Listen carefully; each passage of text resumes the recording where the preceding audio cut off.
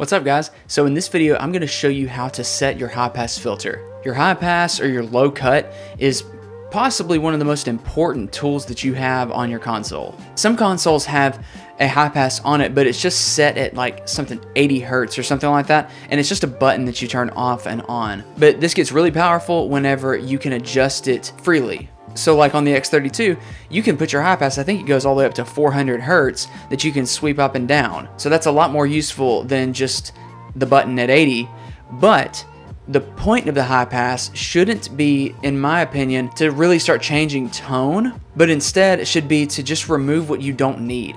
Usually just like sub lows, rumble, the air, just noise that isn't really a part of the instrument, but is more like a byproduct of the instrument.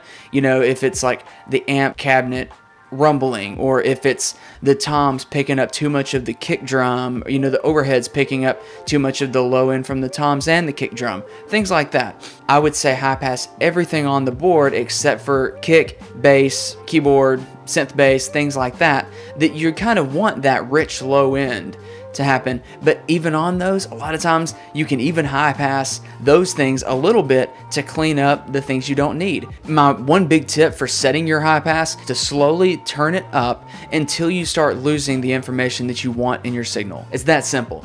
Turn it up until you really start noticing it. Otherwise, it's just there to take away the noise. So let's jump to the board real quick and I'll show you just a few examples of how to set your high pass. So let's take a look at this snare drum here. Typically, if I were to make a preset, I would set this at 100 and just start there. But what I want to show you is how you can roll the high pass up to the point that you feel like you start losing information, and that kind of be your set point. So let's do that real quick. I'll just play these drums and we'll do that. So I'll bring it down.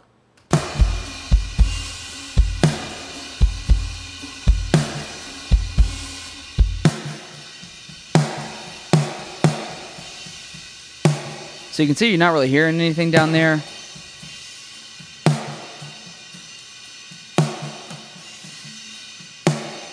feel like it starts losing it.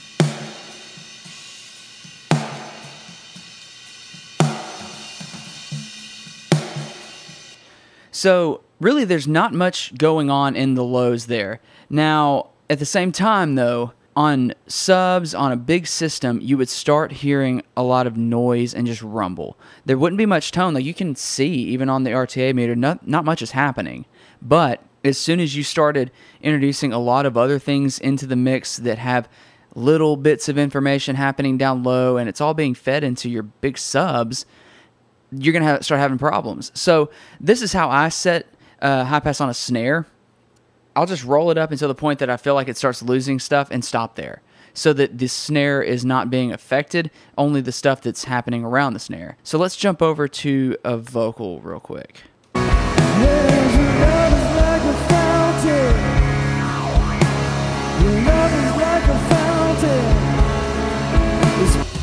So you can see that vocal is super muddy. There's nothing on, except it's still being fed to some reverb, but nothing else is happening. So let's dial in this high pass and go from there.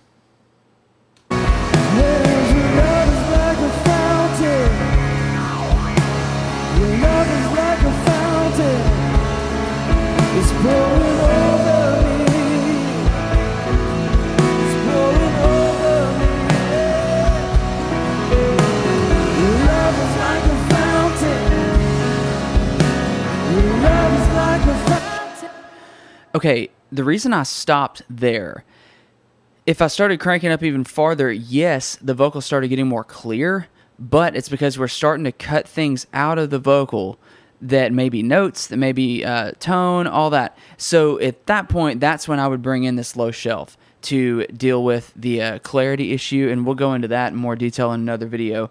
But that is how I would set the high pass on this one. So if I turn this EQ and compressor on,